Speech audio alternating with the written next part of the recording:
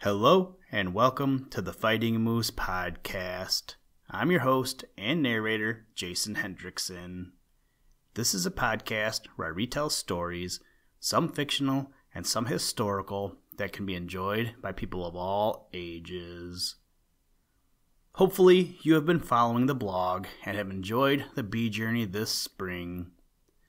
I've really been trying to keep current with how my bees are going, just so people who are interested can see what's going on, and also so I can hopefully use it later as an educational tool. Since I have begun this journey, I am not the only one in the house who has enjoyed the bees so far. Do you know who else likes them? If you guessed John, you are correct. And since we are speaking about John, I guess I'll give him credit for today's story. As he was going to bed last night, he asked for a dragon story today. So today, we read the story, Orestes and the Dragon, from the book The Blue Rose Fairy Book, written by Maurice Baring. As I wrap this up, as a reminder, if you are interested in the bees, check out the blog. If you aren't interested in the bees, thank you for listening to the podcast and your patronage. Now, let's turn to today's story. I hope you enjoy. Let's begin. Liftoff. We have a liftoff.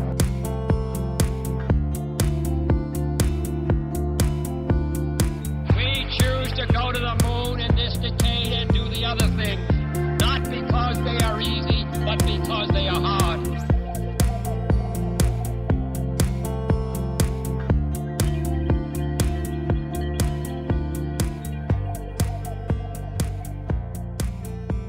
Orestes and the Dragon.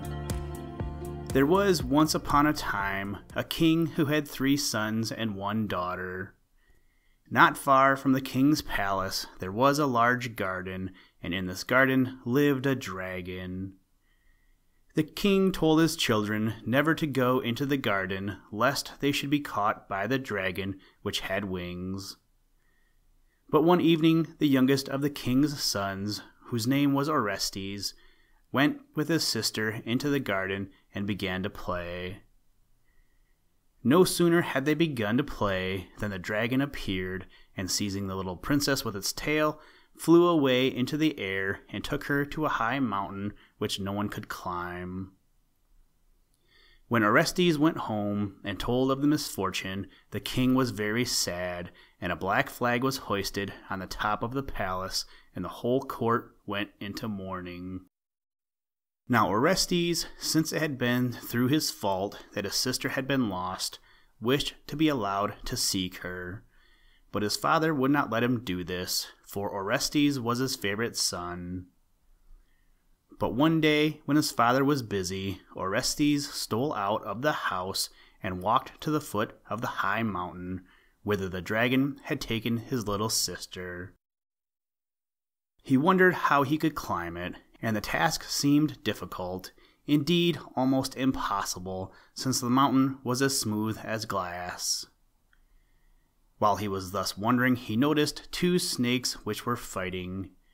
One was black, and the other was white, and the black snake was getting the best of the fight and on the verge of killing the white one. Orestes at once killed the black snake, upon which the white snake said to him, "You have saved my life. What can I do for you in return?" "I wish for nothing," said Orestes, "save to be able to climb to the top of this mountain." "Catch hold of my tail," said the snake, "and I will take you to the top of the mountain." And the snake wriggled up the mountain, pulling the prince after him, and as soon as they reached the top, it disappeared. Upon the top of the mountain, Orestes found a shepherd looking after the sheep of the dragon, and he entered into the service of this shepherd as a herdsman. One day, when he was looking after the sheep, he met his sister and said to her, "I am your brother Orestes, and I have come to set you free." His sister was surprised to see him and frightened, and she said, "We must be very careful and cunning, lest the dragon should find us out, for it is impossible to escape from this place. nor can we save ourselves from the dragon. His rooms are full of princesses whom he has taken captive, and who cannot climb down the mountain." And she asked her brother how he had been able to climb it. He told her about the snake, and then he said, "This evening, when the dragon comes back to his house, ask him where his strength lies, and I will come tomorrow, and you shall tell me." In the evening, the dragon came home, and the princess asked him where his strength lay, and the dragon told her that he had 3 golden hairs on the top of his head, and with these hairs one could open a room in which there were 3 doves, and were anyone to kill the first dove, he would grow sick, and were anyone to kill the second dove, he would grow worse, and if anyone were to kill the third dove, he would die. The next day, when the dragon had gone out on his daily business, which was to look for disobedient children in the country round and to catch them, the princess went to her brother and told him what the dragon had said. Orestes told her that when the dragon came back in the evening and fell asleep, she was to take a pair of scissors and cut off the 3 golden hairs and open the secret room and kill the doves which were in it. In the evening, when the dragon came back and fell asleep, which he did at once, for he was tired, the princess took a pair of scissors, cut off his 3 golden hairs, opened the secret room, and killed the doves, and immediately the dragon gave a great groan and died. As soon as he was dead, all the doors of all the rooms in the house, which had been carefully locked, flew open, and hundreds of prisoners were set free. Among these there were 3 princesses. Orestes and his sister walked with these 3 princesses to the edge of the mountain top, and when they reached it, Orestes saw his brothers who were waiting at the foot of the hill. Orestes took a rope and first let down his sister. Then he let down the eldest of the princesses and said, "She shall be the wife of my eldest brother." Afterwards he let down the second of the princesses and said, "She shall be the wife of my second brother." And lastly he let down the youngest princess, and he said, "This shall be my wife." But when his brothers saw that the youngest princess was the most beautiful of the 3, they were angry, and they jerked the rope out of Orestes' hands and left him on the top of the mountain. Orestes was most sorrowful, and he went into the castle of the dragon and looked into all the rooms. Now in one room, which was carpeted with green grass, he found a silken greyhound which was hunting a silken hare, and in another room he found a golden beaker and a golden jug, and in another he found a golden hen with golden chickens. Then he went to the stables, and there in a stall he found 3 horses with golden wings, and one was white, and one was red, and one was green. "By opening the doors of our stable," said the horses, "you have done us a great favor. What can we do for you in return?" "I do not wish for anything," said Orestes, "save to be taken to the foot of this mountain." "Get on my back," said the green horse, and Orestes got on his back, and the horse flew in a moment to the bottom of the mountain. Then each of the horses gave him 2 golden hairs, and said, "When you have need of us, burn one of these hairs, and we will come." After some days had passed, Orestes went into the city where the king his father lived, and putting an old blanket over his head, he pretended to be a beggar, and entered into the service of a goldsmith. Now when the little princess and her 2 brothers reached their father's house with the 3 princesses who had been set free, the king asked them what had become of Orestes, and they said that Orestes had died, and the eldest of the brothers wished to marry the eldest of the princesses. But she refused to wed him unless he could find her the silken greyhound which hunted the silken hare. It was in the house of the dragon. The king's herald proclaimed this everywhere. Then the beggar said to the goldsmith that he could accomplish the quest. "You need only give me a jug of wine and a basket full of chestnuts, and leave me alone in my room." The goldsmith did this and shut the beggar up in his room, and he looked through the keyhole to see what he was doing. But the beggar did nothing at all. He merely ate the chestnuts and drank the wine. So the goldsmith went to his bedroom and went to sleep. Then the beggar took one of the hares which the white horse had given him and burned it. And immediately the white horse appeared and said, "What do you wish?" "I wish," said the beggar, "that you should bring me the silken greyhound and the silken hare." The horse brought them immediately, and the beggar gave them to the goldsmith. The goldsmith went to the palace and sold them for much money to the eldest prince. On Sunday, the eldest brother married the eldest princess, and everybody went to a field and played quoits. And the beggar burned another golden hare, and immediately the golden horse appeared and brought him a green garment. The beggar put it on and went into the field and played quoits with the company.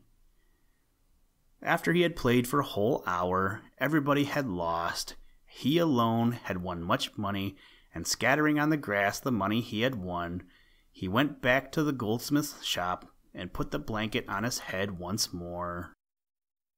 The next Sunday it was arranged that his second brother should marry the second princess. She said she would not wed him unless he could bring her the golden beaker and the golden jug which were in the house of the dragon. The king sent for all the goldsmiths in the country and asked them to get him the golden beaker. And once more the beggar told his master that he could get it, and that all he needed were 2 baskets full of chestnuts and 2 jars of wine. And being left alone in a room, he ate the nuts and drank the wine. Then he burned one of the hares, and immediately the red horse appeared, and he said to him, "Bring me the golden beaker and the golden jug." And the horse brought them, and the beggar went to the king, and the king bought them for a large sum of money. Again they went to play quoits in order to celebrate the second wedding, and the beggar burned another of the hares, and immediately the red horse came to him and brought him a red garment, and when he put it on, he went and played quoits. After he had played for a long time, all had lost save him, and he went away, leaving the ground strewn with gold coins. On the following Sunday, the youngest princess was to be married to a brother of the king, but she did not wish to wed him, and she said that she would not, unless he brought her the golden hen and the golden chickens. Once more the beggar obtained these, and on Sunday, when the wedding was to be held, they went and played quoits, and the beggar went riding on a white horse and wearing a white garment. And as he was playing, he threw the quoit at his uncle, who was to wed the youngest princess, and killed him. And they took him to the palace, and the king said to him, "Why have you killed my brother?" And the prince told him everything that had happened, and as soon as the king heard the story, he gave orders that the 2 eldest brothers should be put to death, and he gave the youngest princess to Orestes for a wife. And they were married, and they lived happily forever afterwards. Houston, Tranquility Base here. The Eagle has landed. That's one small step for man, one giant leap for mankind.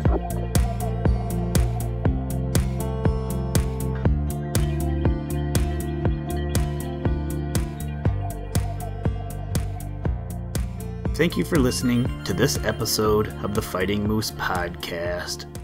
Please join us next time as we read another exciting story. Today's music was provided by the artist Analog by Nature, and the audio clips were provided from NASA.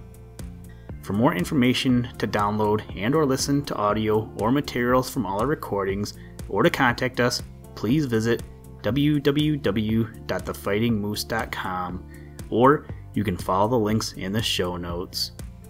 If you enjoy the podcast, please leave us a review wherever you get your podcast or on iTunes, and tell a friend. Thank you for your patronage, and as always, try and do a random act of kindness every day. Mission complete, Houston. After serving the world for over 30 years, the space shuttle